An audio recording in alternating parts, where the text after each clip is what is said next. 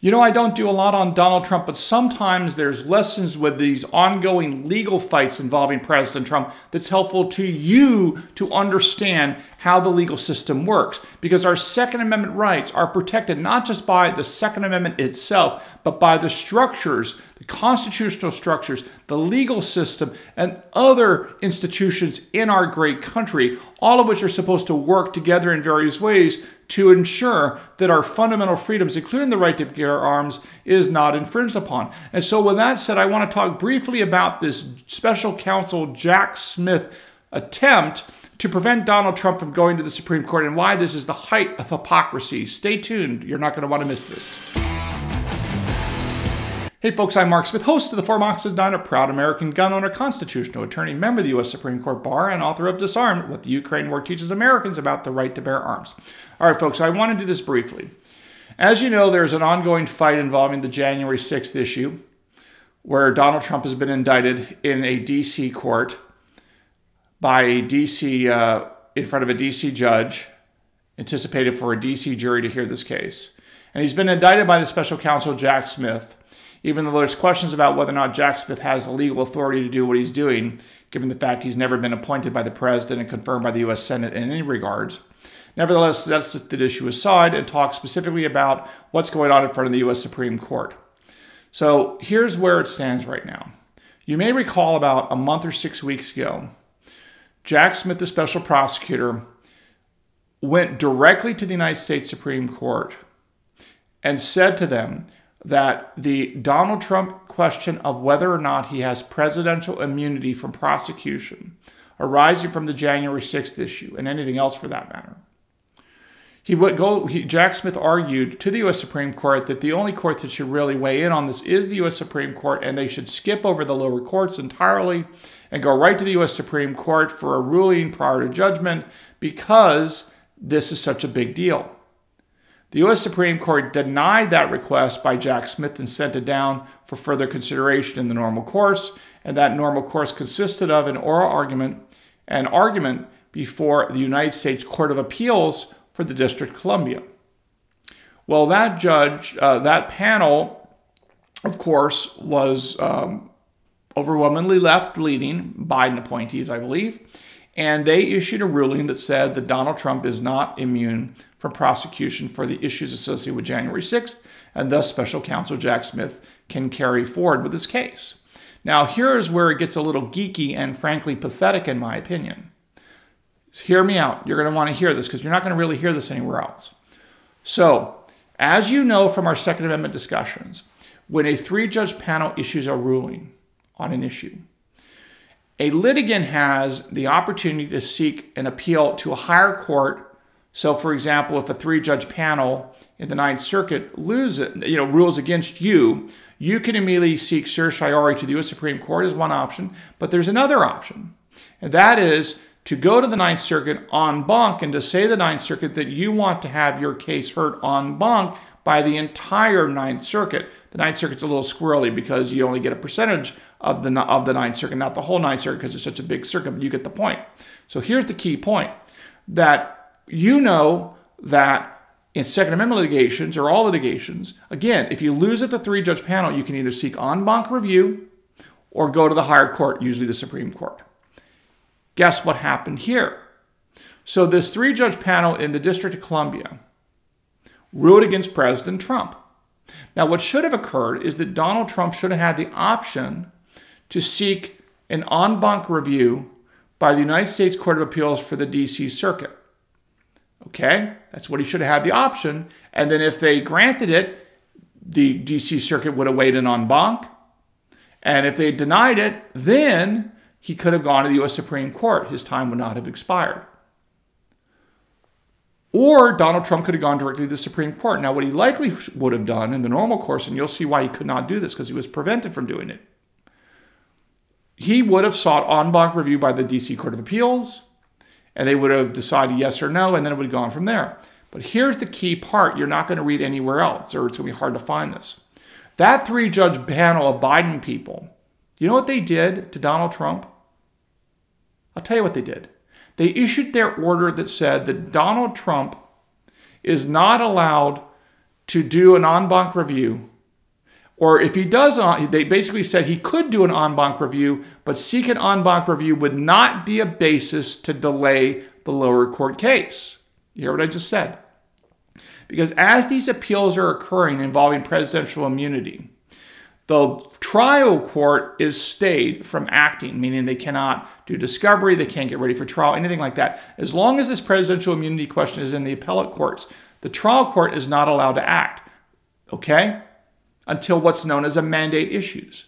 And what happened here was that the D.C. Court of Appeals said that they are not going to hold back on issuing the mandate even if Donald Trump seeks en banc review.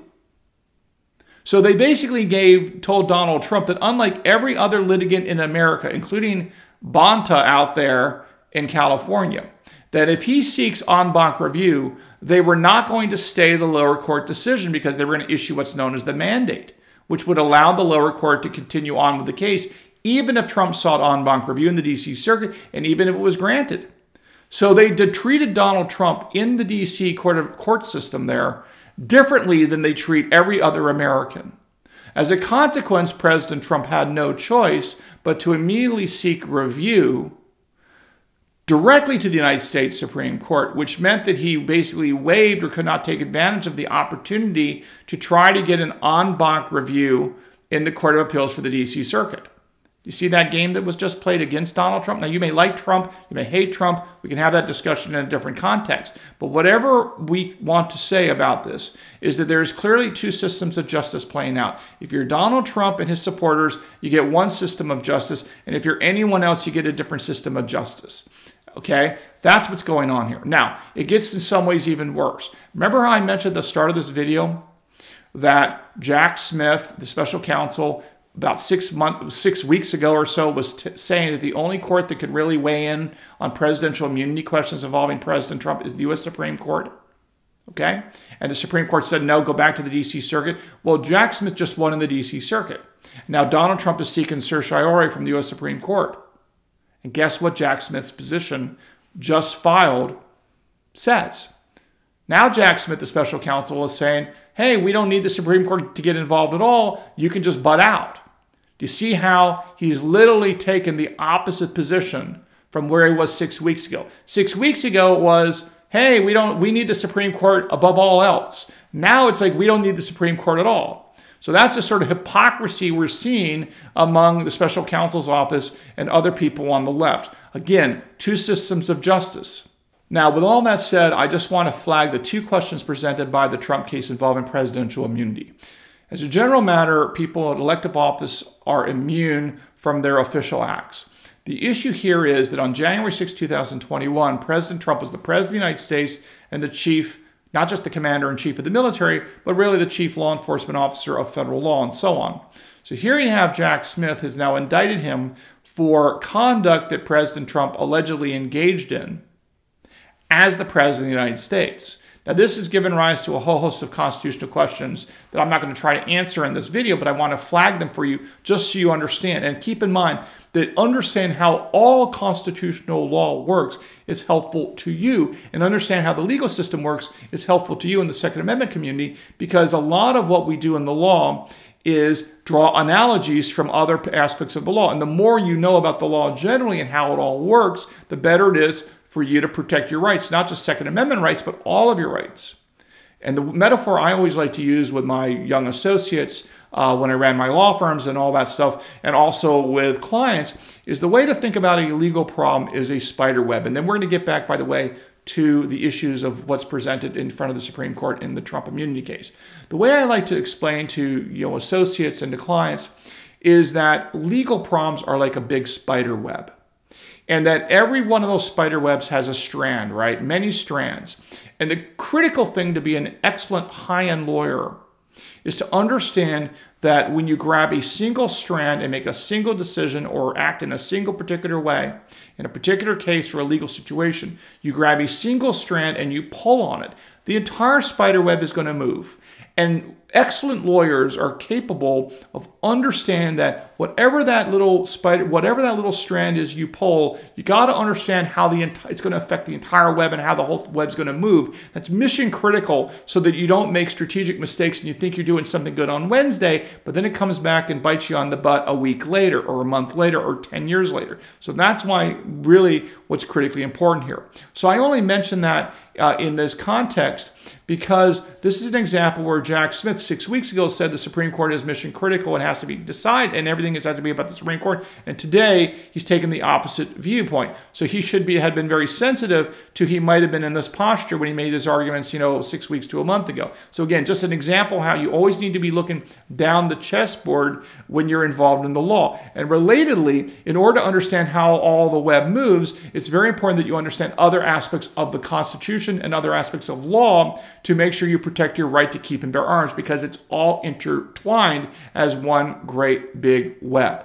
Okay, with that said, what are the two issues or couple issues presented by the Trump case involving presidential immunity? And I think the big ones are this, is to what degree President Trump, was acting in his official capacity where he's got immunity and arguably was not acting in his official capacity. And is it even possible for the President of the United States, while being president, to ever have such a thing as not an official capacity because he is the president 24/7 and is surrounded by the military, so on 24/7 while he or she is in office. There's two other aspects of the Constitution that you need to be aware of that touch fingers with this immunity case. One is double jeopardy. Double jeopardy says that you cannot be convicted twice or tried twice of the same crime.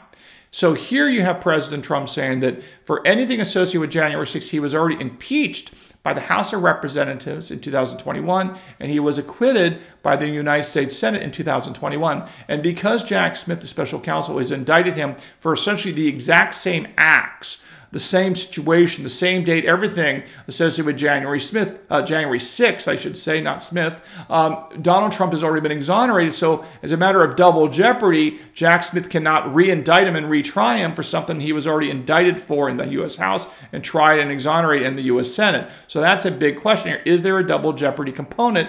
And to the extent the impeachment clause or in the impeachment judgment clause plays a role here, has he now been essentially acquitted and cannot be charged again? Beyond that, of course, keep in mind you have the separation of powers issue, which the Supreme Court has to be very careful about. There's three branches of government here. You have the executive branch, which is Article 2 of the Constitution that creates the presidency. You have Article 3, which creates the federal court system. And you have Article 1, which creates the Congress. So you have the Congress, you have the presidency, and of course, you have the courts. So there's always concern about one branch of government being able to lord over another branch of government. There's got to be some give and take and separation of powers there, in the lines and in the tendons, if you will. But the reality is you got to be very careful about this. And I think the U.S. Supreme Court in the presidential immunity case involving President Trump is going to say, do we really want a situation where the federal court system is going to be able to punish another either the presidency or somebody in the House or the Senate? Is this going to somehow unduly impact in a negative way the delicate balance of powers that we have between the different branches of government? So when considering whether or not federal courts can hear trials and can hear cases against another member of another branch of government, that is a big institutional question, because you never want the president to be able to lord over the other branches, and you don't want the other branches of government to be able to lord over the president. And I think one of the big issues in this immunity case is to what degree would you want the federal court system and federal judges and federal juries